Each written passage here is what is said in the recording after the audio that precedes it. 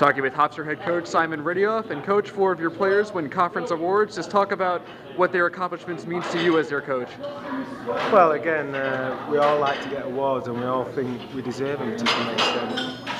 But for me, for Leah and Jill to get first team as freshmen is a tremendous accomplishment.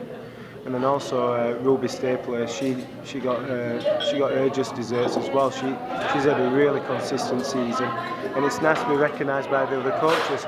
And Brooke Bendenagel, we know how our leadership is and what she brings to our team.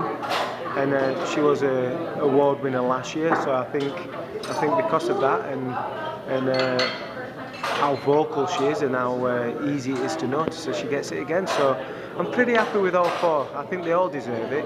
I think again it shows with Leah and Jill that if we can keep them 2 happy for the next 3-4 years, Hofstra's in a good place. And not to look too far ahead, but with Jill and Leah winning these awards, just what does that speak to the future of this program? No, exactly. I think it's a good foundation. We also have Chloe Dale and Janine Milieda, who's done a great job this year. We thought quite deserved to be on the rookie team as well. Leah Hinnon and Sam Calvert's been playing really hard as freshmen. I think the foundation's there. I think we're very happy with what we've got going on. And if we can sprinkle some more players in there and get some people healthy and happy, I think we'll be pretty good. And from a team aspect, looking to tomorrow with the semifinals against William & Mary, they have the Conference Player of the Year, a very talented team, and just talk about the challenging matchups they're going to present. Well, William & Mary is good. They've got a tremendously talented coach, and a group of individuals are probably the best team in the conference, talent-wise. They've got weapons everywhere, but I think the last time we played them, we showed that we can compete, and hopefully, as with anything in a playoff game, anything can happen.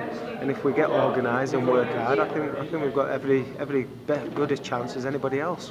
What's the confidence of this team like after a penalty kick victory against Northeastern to get to this point? Well, it's good. It's being in a playoff situation and getting through 90 minutes and overtime and PKs is good for the team to experience that. William & Mary haven't experienced that this year, so we've already got a slight advantage because we've been through it. And hopefully, as the game goes on tomorrow, we've had that feeling. We know what it's like to be in a one-and-on situation, and hopefully that'll help us soothe the nerves as we move forward. All right, Coach. Well, good luck. Yeah, thanks.